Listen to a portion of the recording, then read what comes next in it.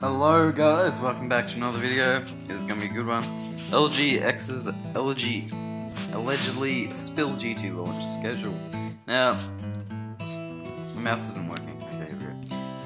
We know pretty much all there is to know about LG G2. If you don't know, which I don't know, we'll come over here. It features a 5.2-inch 1080p display and a 13 megapixel rear-facing camera. Also, leaked devices appear to be running Google's Android 4.2.2 Jelly Bean.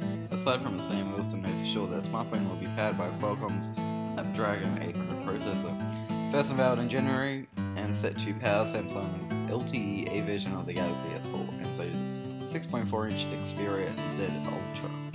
Back to this one. But we thought we'd have to wait until the official reveal event next month for release dates. But the CFO of LG Electronics, David Jung, strangely, yes, pegs a release window for August for South Korea, September for North America and Europe, and October for all other regions.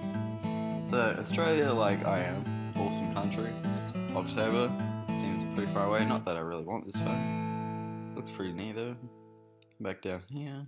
For a different X names Verizon as a US carrier partner, which would be the G2's third, with the variants we've seen at the FCC is indeed time for both AT&T and T-Mobile.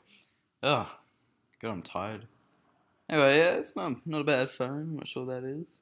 Been a bit slack on the news lately, so got anything, just drop it down in the comments, and I'll see you later. Bye.